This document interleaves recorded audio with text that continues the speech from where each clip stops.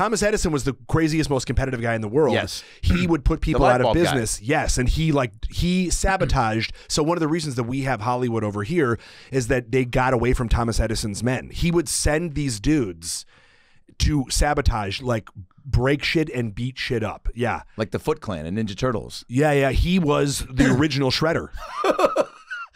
Wow. Yeah. So glad we got here. You and I are the Nicolas Cage national treasure of micro fake history.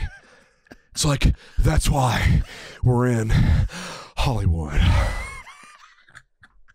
Do Cage discovering that Thomas Edison is the original shredder. Whoa.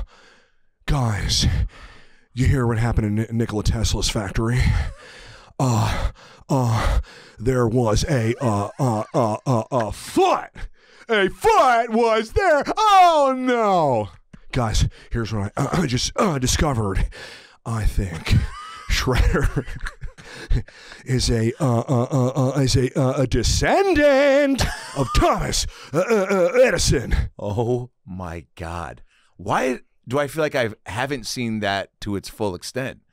The fucking him holding on, like getting, that's in every Cage movie. He's I mean, he's trying to figure it out. Yeah. Like in Family Man when he's learning that Hilarious. your dad sells tires.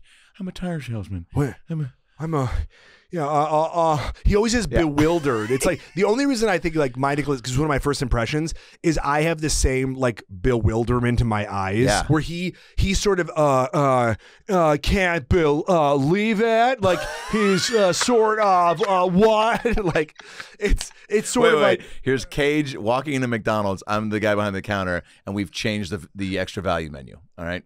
Welcome to McDonald's. Can I please take your order? Hold on. Can I help you? Yes, I'd like a McRib. Well, the McRib is now a part of its own thing. It's not on the extra value menu anymore. So just so you know, it's. Wait, what? Well, you can still get it. You just have to get it separately and then add the fries. Hold on. I want to make it a meal. I do not want to pay extra.